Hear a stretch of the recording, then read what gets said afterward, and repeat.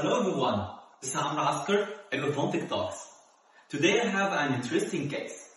The case came to our clinic with large overjet, and it seems like the lower incisor touching the balcony because of the upper incisors. And here we can find that the patient has like overjet, about 12 millimeter overjet. And almost here we have the lower incisors covered by the upper incisors, about the half of the lower incisors. From the profile view, the patient has incompetent lips due to the larger overjet, which is a common sign of class 2 cases. And almost here the upper incisor is displayed during without smiling. And here in the right side and left side, the patient has class 2 molar relation, and that's the E of the deciduous or primary teeth. The large overjet here also is obvious. And here is the smiling foot of the patient. The upper teeth and the upper jaw seem like flared outside the patient teeth, and here also we have a gum smile. After requesting panoramic X-ray and spirometric X-ray to be sure from our diagnosis, from spirometric X-ray the patient has SMA about 85, and 85 means almost large maxilla or maxillary progressive. And the SNP is like 75. That means the patient has little bit mandibular deficiency. And about the upper central long axis like 106 degrees, and about the lower central long axis like 92. And these four angles is very important in any orthodontic cases. The first two angles is about skeletal, and the other two angles is about dental. So from these four angles, we can differentiate the case, is it skeletal class 2 or dental class 2 or both dental and skeletal class 2. And here in panoramic X-ray, the patient in the late mixed dentition stage, and the CDE roots start to absorb it completely maybe, and the upper incisors apex start to be closed. So what's the treatment plan for that case? Can we go for extraction for the upper premolars after its eruption and then retracting the upper incisors? Or to do appliance to accelerate mandibular growth? Or to do appliance to stop maxillary growth? From these angles, we have almost strong SNA angle and almost strong SNP angle, and the upper central and lower central is like in the normal. And from CVM or cervical vertebrae stage, the CVM stage lies between stage 2 and stage 3. And from the cervical vertebrae, we can know the stage of growth for that girl. So now, the treatment plan will be in two phases. The first phase for skeletal management. We will start for growth modification, and I will do two appliances together. The first appliance to retard the maxillary growth, and the other appliance will be for the mandible to accelerate mandibular growth.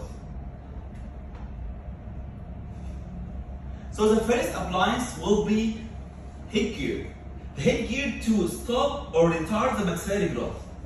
And the other appliance at the same time will be mandibular accelerator. It's like jumping appliance, and I will choose activator, any type of activator. You can choose monoblock, you can choose twin block, or any type of activator.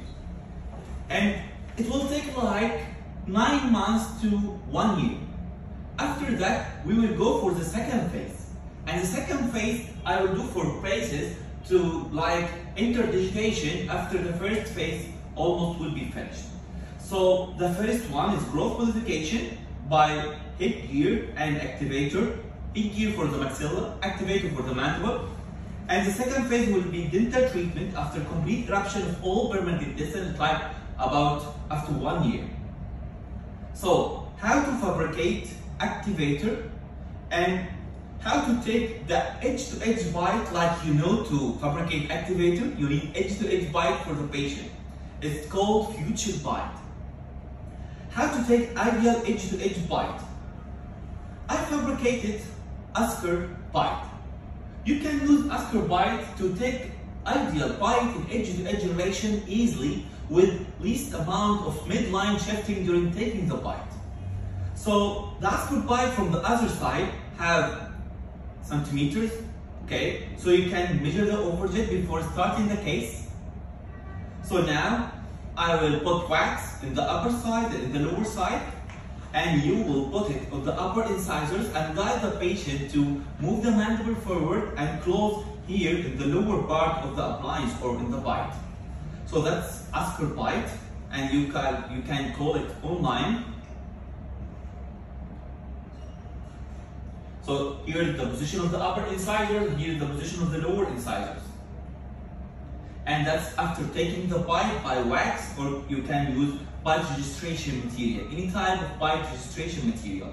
That's intraoral during taking the bite, and here is the try-in before bite taking and before putting the wax.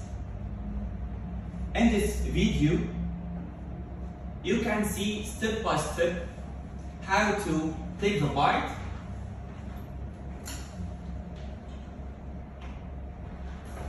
That's the upper side and lower side. And that's other patient while I was taking the bite for him. Here also the patient has large overjet and we need to take the bite. So you can measure the bite by the ruler in the other side of Asker bite. You can put it vertical during taking the bite.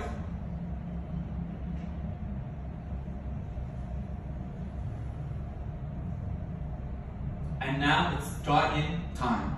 So you will put the bite on the upper arch and ask the patient to protrude the mandible and close in the lower groove. And repeat that several times till the patient can understand when and how to bite. After that, you can start to soften the wax and put it on the right side and on the left side. And after complete softening, ask the patient to repeat the bite again. Just roll wax on the right and on the left.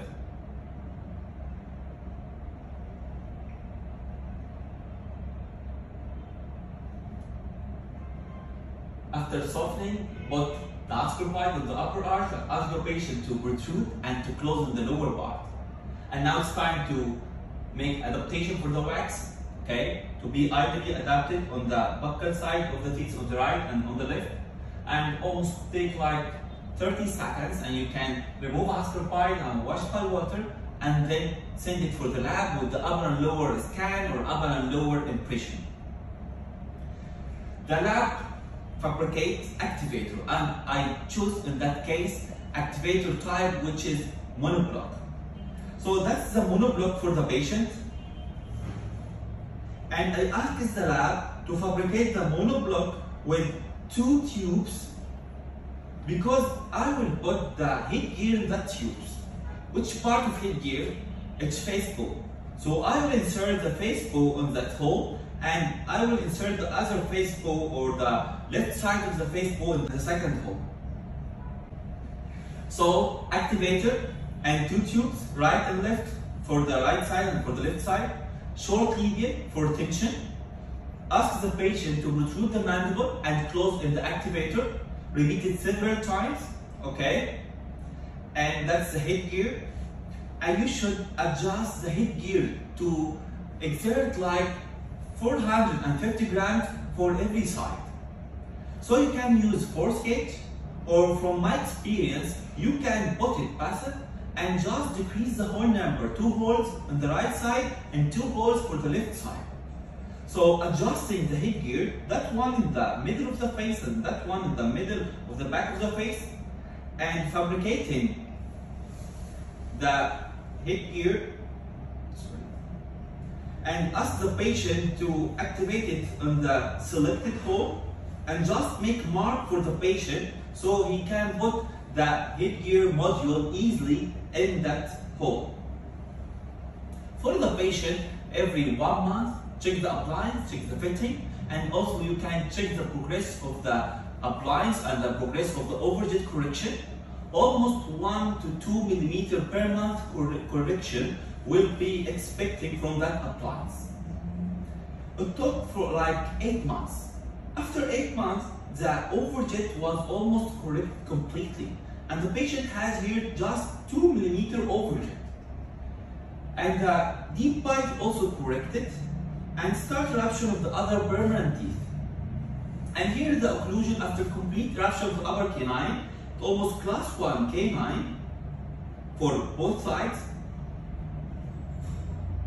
and almost class 1 molar relation or quarter unit class 3 molar relation, slight overcorrection of the appliance, and also for the premolar, slight overcorrection of the appliance. And now we are waiting the complete eruption of the other teeth, and we will check the case for dental treatment and to correct the midline. So here cane C will be removed.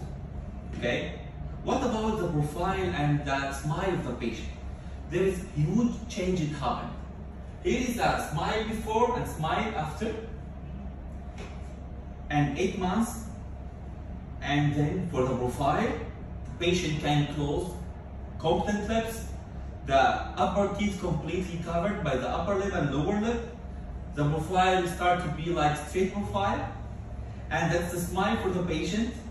There is almost normal overjet.